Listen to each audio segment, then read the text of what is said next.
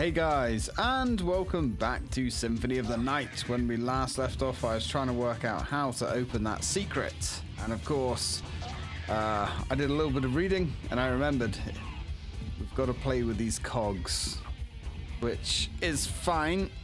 Yeah, a little bit annoying. You've just got to keep hitting them until they click, essentially, whilst we're being attacked by God knows how many of these guys. And with all the sound effects going on, it's kind of difficult to hear it click, but that's okay. We shall persevere. There we go. That one's locked into place. That one's locked in. Only 2 hits for that one. Sometimes they take an awful lot of attacks, and that's where the difficulty comes in. No thanks, Harpy. And for none of your nonsense now. Now, before we start working over these guys, let's get rid of the harpies, because we don't want those guys to descend on us whilst we're busy fiddling with gears. Oh, that one clicks straight into place. Happy days. Come on, baby. Let's hear that click. Come on. Let's hear that click. There we go. Beautiful. Now, what delicious items lay within, I hear you asking? Well, to be honest, not much. We've got a steel helmet, which is, it's just an armored helm, but apart from slightly buffing your armor, it doesn't give you any perks, I don't think. We've got a gold plate, which is gold plate mail. Not as good as what we've already got. And we got a star flail, which is not really an amazing weapon. I mean, as far as I can understand, it's not awful. It's just, you know, not exactly great. Star flail. Yeah, like, we're not going to use it. We're just going to keep using our gem sword, which would now be up here, wouldn't it? God damn, I wish we could, I really wish we could sort this inventory out. Anyway, let's get the hell out of here, away from these Medusa heads. Now, we're level 27 and we've basically capped out our power level, really, in the castle. Ooh. Oh, we've lost... Nope, there's the holy water. Thank God for that. Yeah, we've basically capped our power level out in the castle, to be honest, or at least here. Because we'll just have to fight a ridiculous amount of enemies to actually level up, and it's just too time-consuming, to be honest. We went through that secret, didn't we? Yes. Now, let's go through here. It's kind of a cool enemy here. These guys. Sword lords. But when they die, their souls remain into vandal swords. I like these guys. They're cool. But they're not a challenge, because we've basically beast moded everything in this castle, to be honest. And grab a pot roast. I don't think what there is in here. The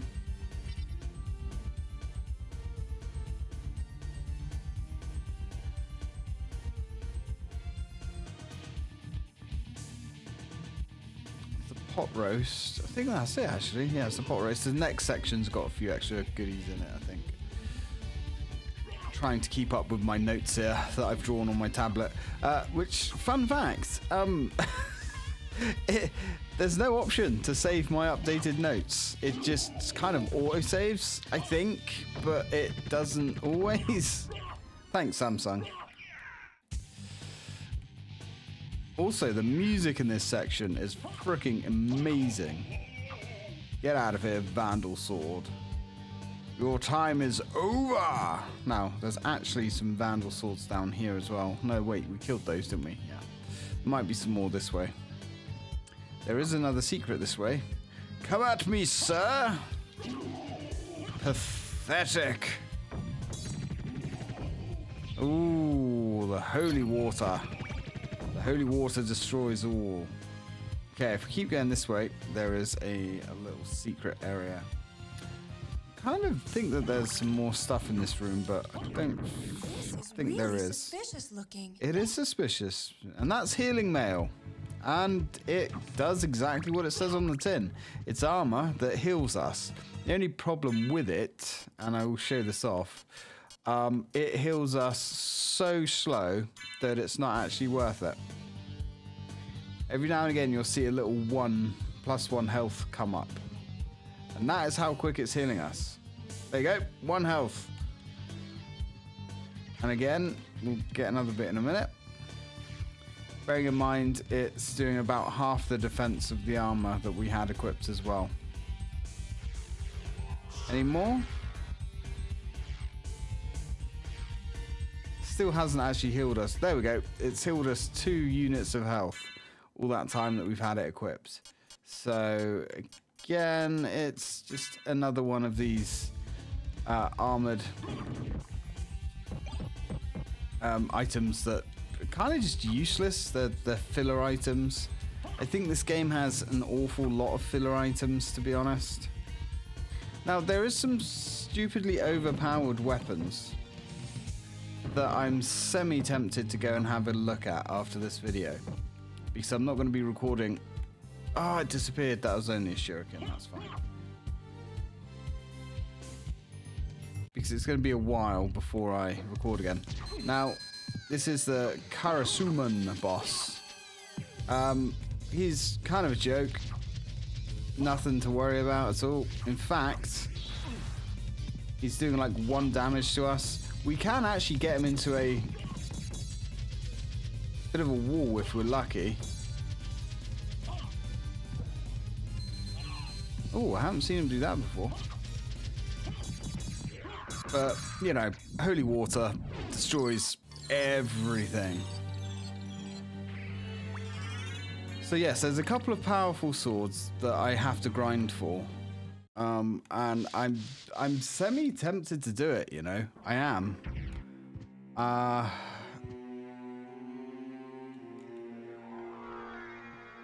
But that will probably be after we finish this one anyway. So we can get the firebrand. Is this the firebrand? No, this is the Trifing, which is actually a cursed sword that does 0 damage, but for whatever reason I forgot to pick it up in the last episode, or a prior episode anyway. No matter, we have it now, and that's all that matters. Okay. So we actually have a save room here, which we are actually going to take advantage of. Sure, why not? Yeah, it's actually my mum's birthday a few days ago, and all of the family are coming to my house later, so instead of recording this game, I'm going to be having Chinese takeaway and cake, which I'm quite happy about, to be honest. And we're actually going to bake the cake as well. Me and my missus. Or should I say my fiance now? I'll get used to saying that. Norman curved sword. Yeah, it's a bit of a downgrade to what we already have.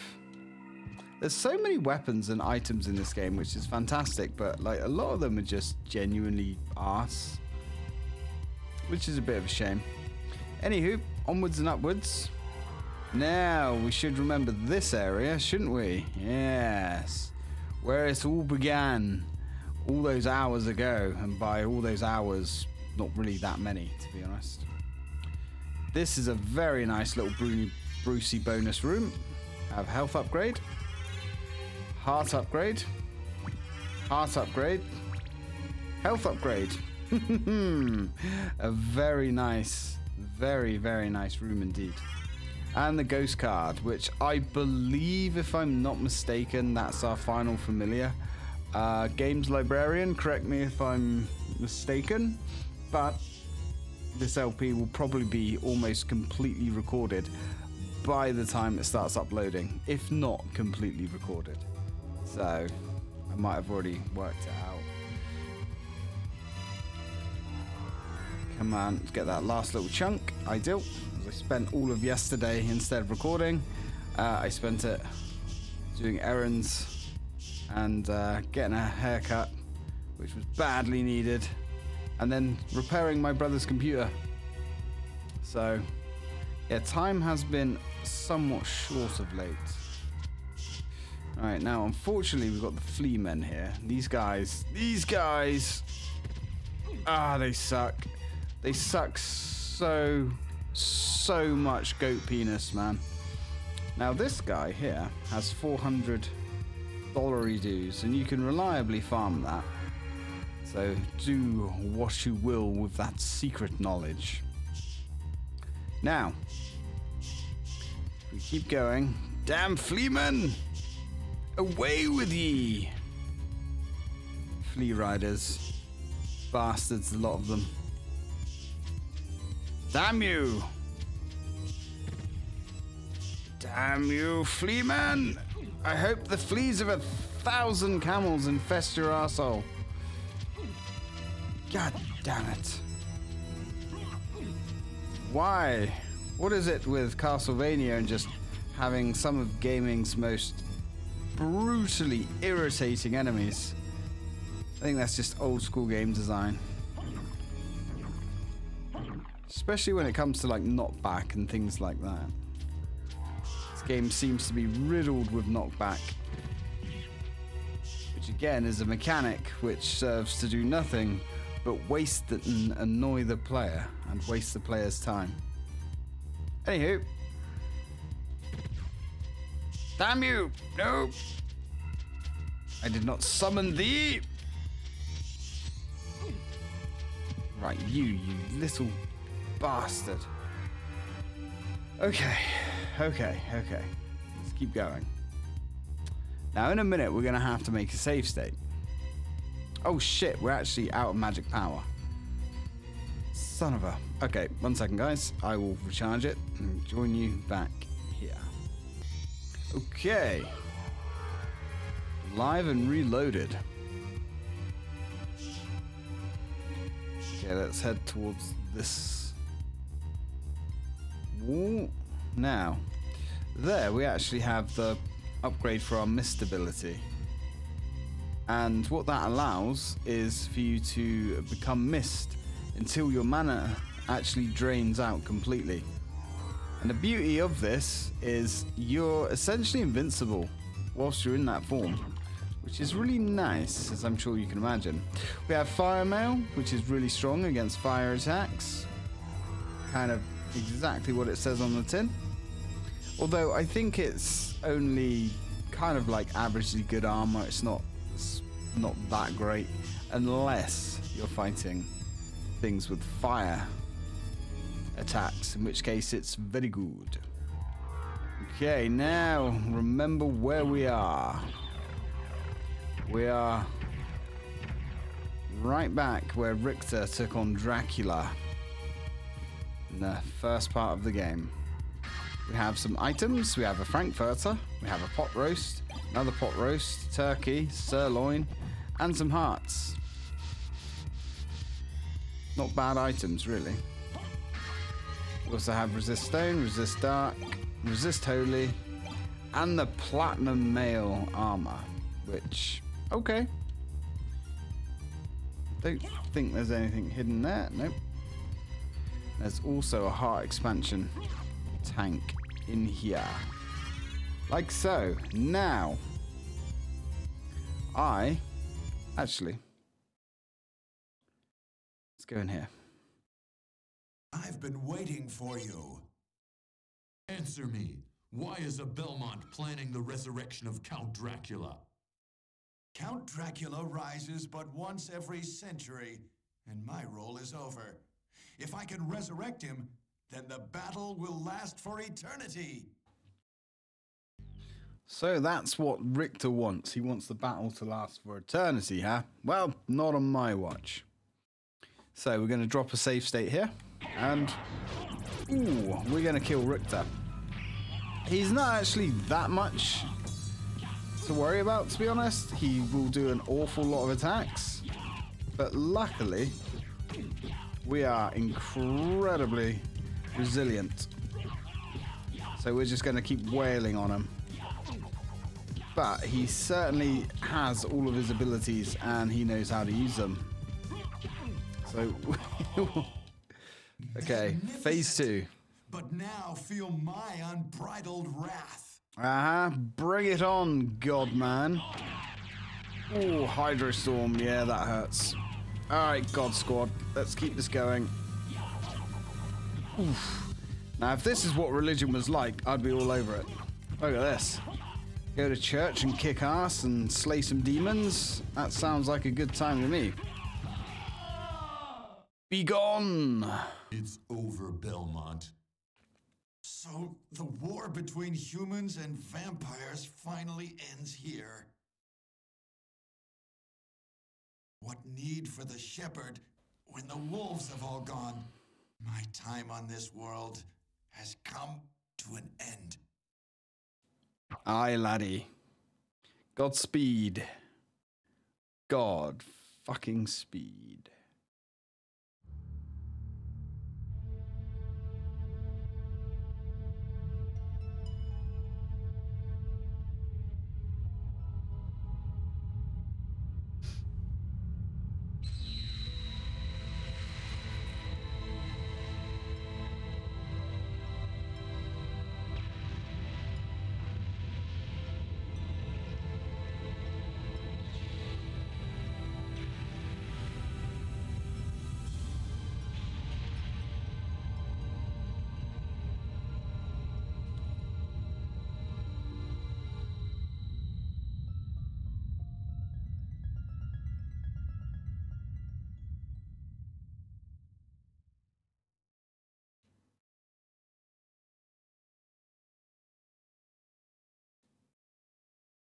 So you made it. Alucard, how is Richter? I'm sorry. I see. Thank you for stopping him. Do you suppose that this too was fate? So your journey is over as well then? No, not until I learn what caused Richter's madness. I understand. Well then, may the gods guard you along the way. Farewell. You as well, Alucard. Goodbye.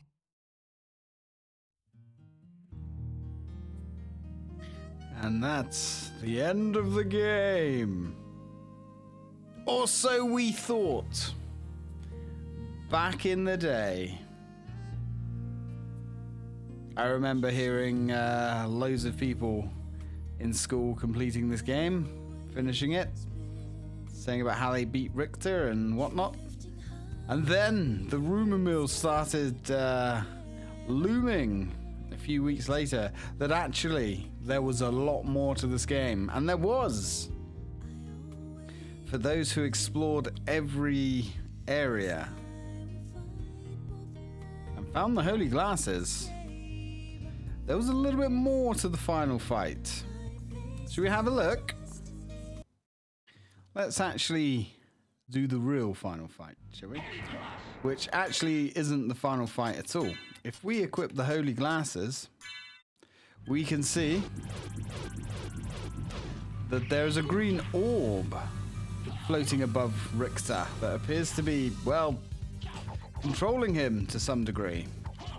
So, pray tell, what would happen if we destroy that? I wonder if we can get a different ending.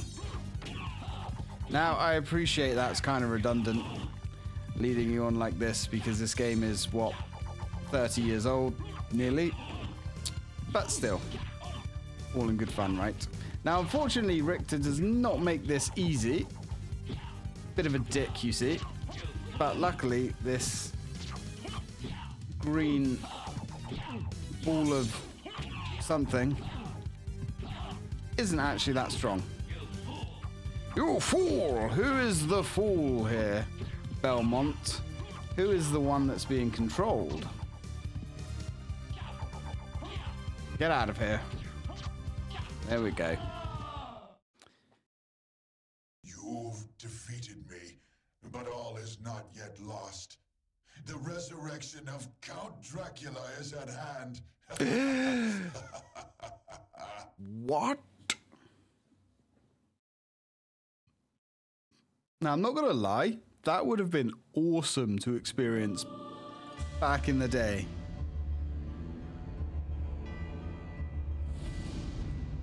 That there was more to this game.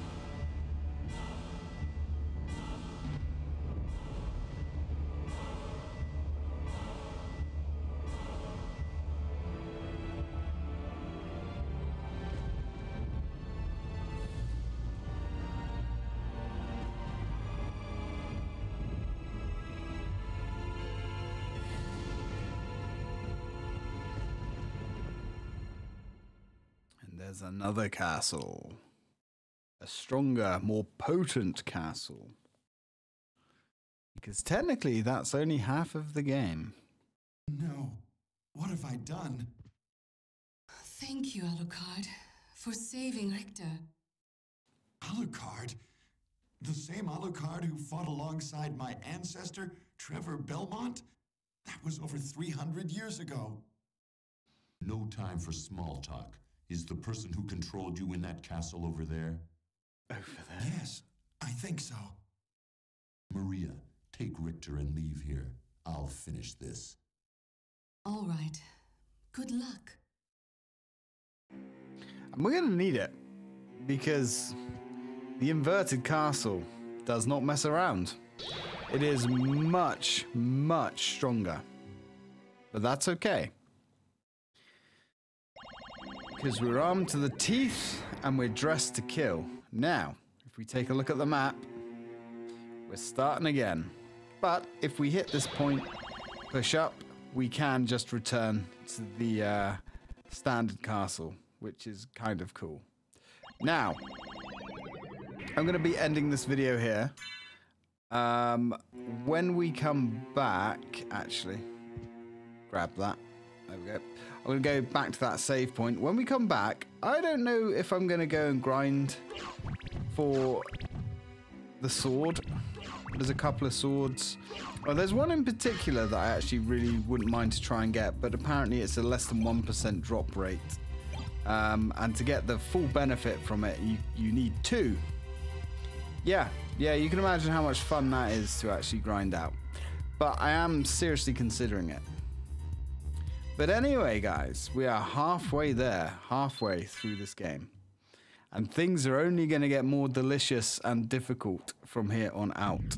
And, as I've said, up until this point now, I haven't played any further. So recording is going to be paused for a while whilst I go and explore and learn the next part of the game. So, thank you very much for watching, guys. And as always, till next time.